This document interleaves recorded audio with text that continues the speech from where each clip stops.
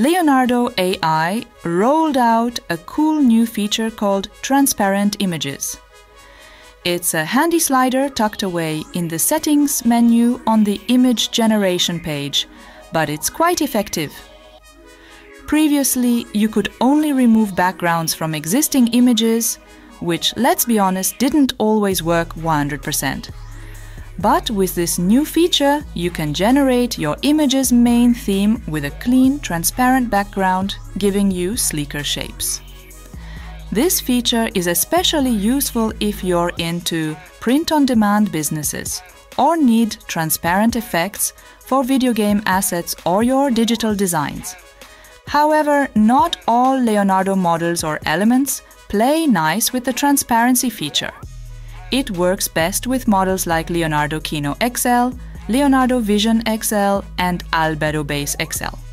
Leonardo provides an overview of compatibility with different elements. Some, like simple flat illustration, work like a charm, while others, like Glasscore, might not work as well. You can access the compatibility table link in the description.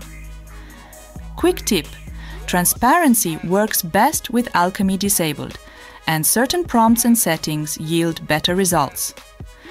Avoid using words like background or environment in your prompt when using the transparency feature. To use it, head over to the Image Generation page. Toggle the slider under the Alchemy setting and remember those compatibility quirks we talked about earlier. Let's try it out. Choose the Leonardo Vision XL model, turn off Alchemy and write a prompt. How about a majestic Chinese New Year dragon?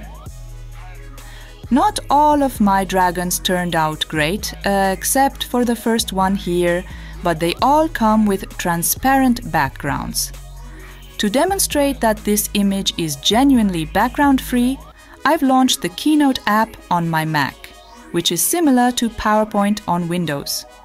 From there, I simply dragged the dragon image downloaded from Leonardo into a slide.